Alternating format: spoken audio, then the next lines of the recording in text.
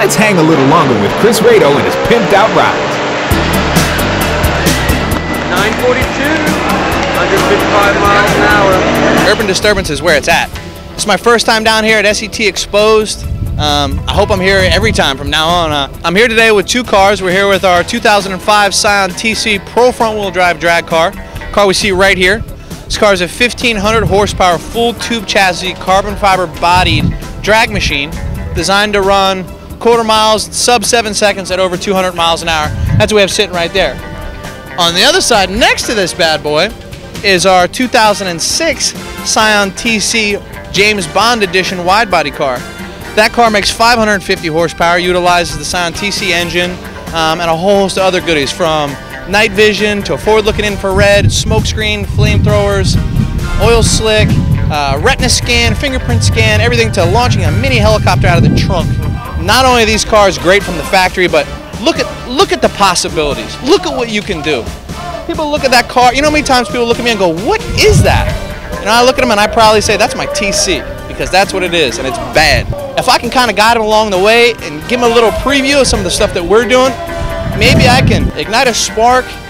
It's not me that makes this industry what it is or makes this brand what it is. It's the people, and it's the people that buy the cars and customize them. And if there isn't people like myself that actually care about what these people are doing and trying to bring them more stuff and kind of nurture and rally this whole revolution, in a sense, you know, this is a whole lifestyle for people. It's my lifestyle, I know that. People don't buy Scions because they're inexpensive, okay? They buy them because they're cool. Cool people get together because they're cool, period. And these cars are so damn cool, it's hard to even explain how and why, but they just get it. They got their finger on the pulse, but that's where it's at. You're not gonna feel that in any other brand anywhere.